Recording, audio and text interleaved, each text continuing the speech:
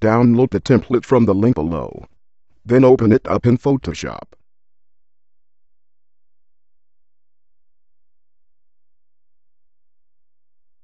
Get rid of the writing by clicking the rectangular marquee tool and press delete.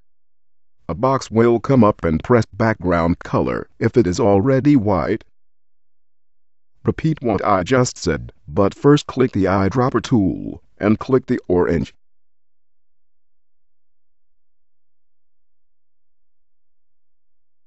Go to Google and choose an appropriate image for your design.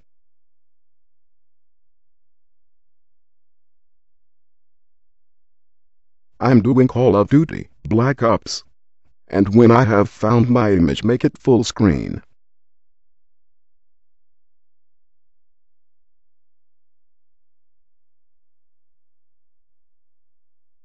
Copy the image, then paste it into Photoshop. Resize it so it fits the page nicely.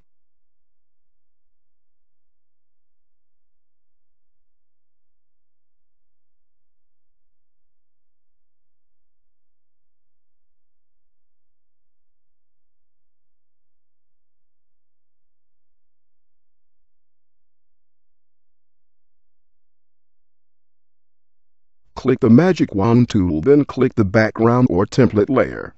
Press on the orange part and change back to layer 1. Press delete and add some text.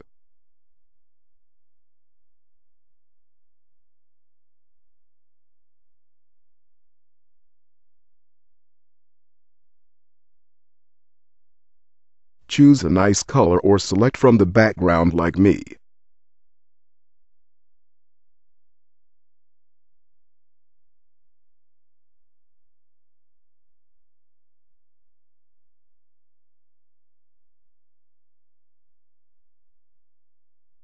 Click the small FX button on the Layer tab.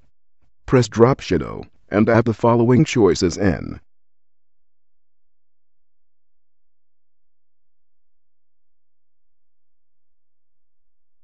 Multiply, 75 opacity, 30 angle, use global light, 5 distance, 0 spread, 5 size, the first contour, and 0 noise.